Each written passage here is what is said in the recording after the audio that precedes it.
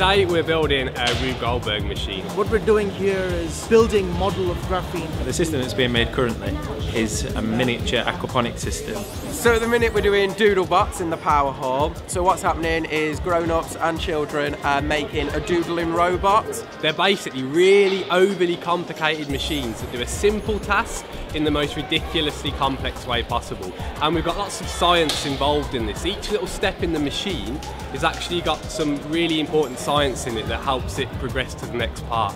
We have people all over the place making bits of graphene that I'm putting together outside. We're trying to set a world record for the largest graphene model ever built with the help of people that are visiting the museum today for the Science Festival. We can take something that is very, very big, that produces thousands of crops a week, but actually we can condense that into a fishbowl. It's so scalable, it can be so small and it can be so massive because it uses the same principles. And I definitely see the future of aquaponics as being within dwellings, producing food for the inhabitants of those buildings.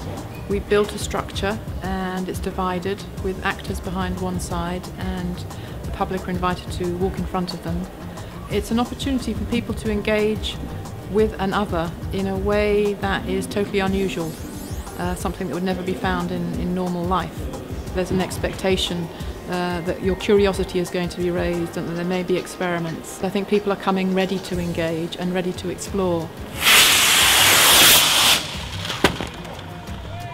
You spend ages and ages working really hard with stuff that looks like junk, and when you get it in just the right order, something amazing happens that you completely didn't expect. And that's what it's like to do a science experiment.